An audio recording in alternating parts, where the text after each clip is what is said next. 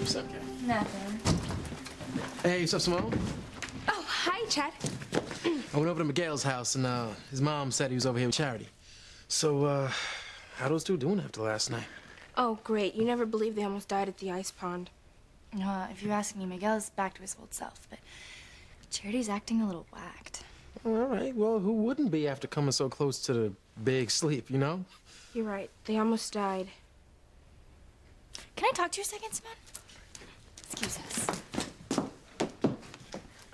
You're supposed to be giving me a little support here. I mean, the idea is to make everybody see that Charity is such a schizo. Forget about it, Kay. Just because you told Charity she's a hazard to Miguel's health isn't going to keep those two away from each other. I don't care what you say, Charity. I'm not going anywhere. You've got to, Miguel. I'm a jinx to you. That fall through the ice must have been awfully scary. It's not that, Dr. Russell.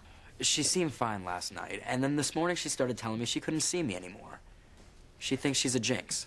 Well, Miguel almost died last night trying to save me. And it's not like it hasn't happened before. I worry that if he keeps hanging around me, he might really get hurt. That's not going to happen. Girls, do me a favor. Make Charity a cup of herbal tea. It might help calm her down. And believe me, Charity, you are not a jinx. And there's no way I'm gonna stop seeing you. But I'm bad luck. No, honey. Sometimes things just happen. Not for any particular reason, they just happen. Yo, she ain't lying to you, Charity. Yo, it's true. I mean, check it, look. Yo, if I thought all the bad breaks in my life were caused by bad karma or something like that, yo, I wouldn't be able to get out of bed in the mornings, you know what I'm saying? Really? Yeah, really. Trust me. Trust her.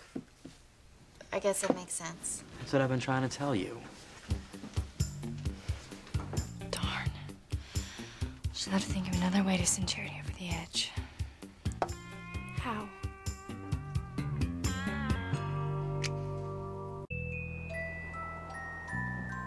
Jimmy can't see what's going on, Tabitha. That darling girl, Kay, is doing my job for me, Timmy.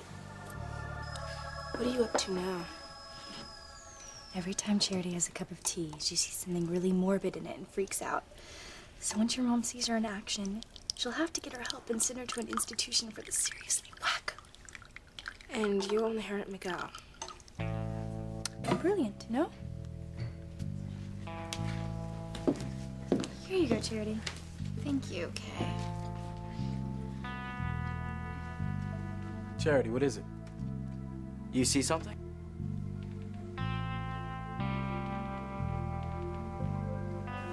Poor Charity. Huh. Poor my Fanny. If Kay drives Miguel away from Charity, we won't need to finish him off.